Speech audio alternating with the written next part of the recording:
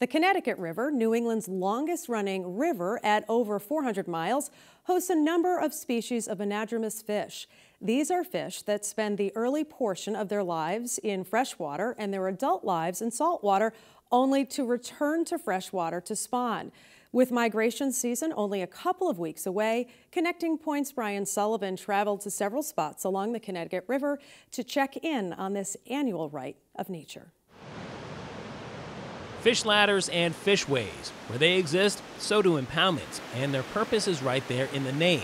The design allows for migrating fish to quite literally climb against the current and over the dam, which in the case of the one here at Mill Street in East Hampton, stands at 6 feet in height and leads to the upper reaches of the Manhan River.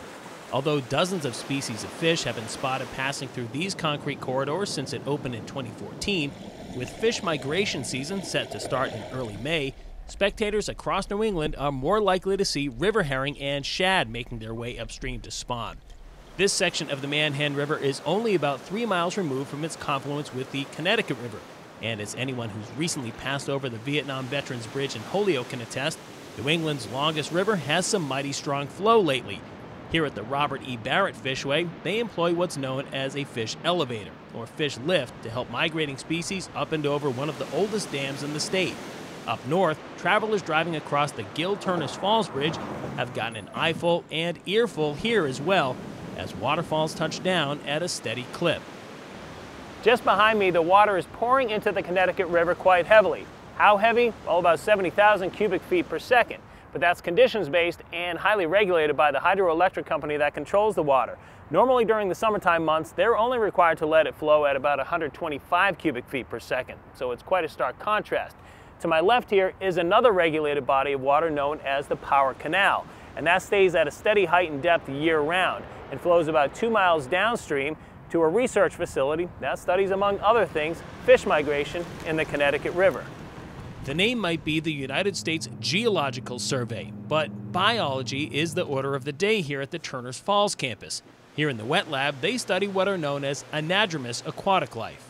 Anadromous are all of the species that include sturgeon, river herring, shad, salmon, striped bass that migrate to freshwater and spawn there, spend a generally variable period in freshwater, but then have to move to the ocean for the major growth phase of their life history, but then come back again to freshwater for spawning.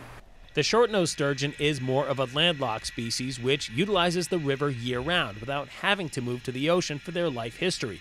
McCormick's species of specialty is the Atlantic sturgeon, which can spend anywhere from 20 to 40 years in the ocean before returning to spawn. And that somewhat prehistoric look about them, that's no accident. Sturgeon, or species like theirs, have been around for 275 million years, making them one of the oldest vertebrate aquatic creatures that are still alive. But their existence has been a struggle in recent years, and that's one reason they're being studied here at the USGS. We want to protect the existing populations and hopefully in the long term expand populations like the Atlantic sturgeon that have been overfished and suffered from habitat loss and impacts of dams. So we want to provide cleaner rivers, we want to provide better fish passage, remove dams that are not adding to the social good, and get rid of those so they're not an impact to fish moving up and downstream. Meanwhile, on the other side of the lab is a species that Hollywood has enjoyed turning into the thing of nightmares, although at this point in their lives they don't seem so terrifying. This is the sea lamprey, an eel-like creature that spends 4 to 8 years in its larval stage burrowed in freshwater substrate feeding on planktonic drift. They don't become parasitic until they head out to sea as they mature into adults, and they don't even remotely resemble the man-eating monsters of horror movie lore. In fact, some people eat them. For me, it had a personal side to it because I'm from Portugal, and their lampreys are considered a delicacy. So I was always used to see them in restaurants, in aquariums being sold, and I was always intrigued by the aspect of the sea lamprey, the threatening looks, although they are not threatening whatsoever. In freshwater, the lamprey is a source of food for a number of birds, fish, and other mammals, while bringing vital nutrients to the ecosystem. For scientists, their biological functions are an invaluable source of study material.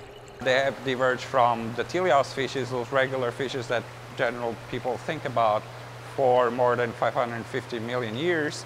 So they have been longer here than, for instance, dinosaurs, and that by itself is fascinating, studying a species that has been coexisting with so many evolutionary periods in our history, and they're still around and they're still thriving well. Fishways like those found in East Hampton, Holyoke, and just up the road from the lab here in Turners Falls are a means for them to continue to thrive. The people responsible for making better fishways, well, they can be found at the center's Fish Passage Flume facility, where during fish migration, they take in water from the Power Canal and run it through any one of these 3 flumes here on the bottom floor to test different passageways. There's really no facility like this in the world that can do that. There are other hydraulic labs, but they're usually quite small. And our ability to move large volumes of water through these structures basically simulates what a fish would be experiencing when it went through one of these structures. And to simulate that simulation, they've got a lab for that here too, because this place is, after all, a research facility, not a fish hatchery. This is where safer and more effective ways of fish passage are designed, and species of fish that may not be as well known, but are just as important to the ecosystem, are studied. Our purpose is to really kind of educate people as to what's out there, what do they need in order to survive and to thrive in river systems that we're trying to restore.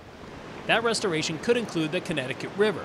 The water may be flowing in abundance now, but this is by no stretch the norm. However, the hydroelectric plant here in Turners Falls is going through a relicensing process, and one of the changes that could be implemented is better water flow into the river, not just the Power Canal. And that's something that would benefit more than just the creatures living underwater. Putting more water in the river will also be good for recreation. People go down here and they fish. They want to use it for paddling, and we're hoping that with water actually in the river, people can use that for both of those activities.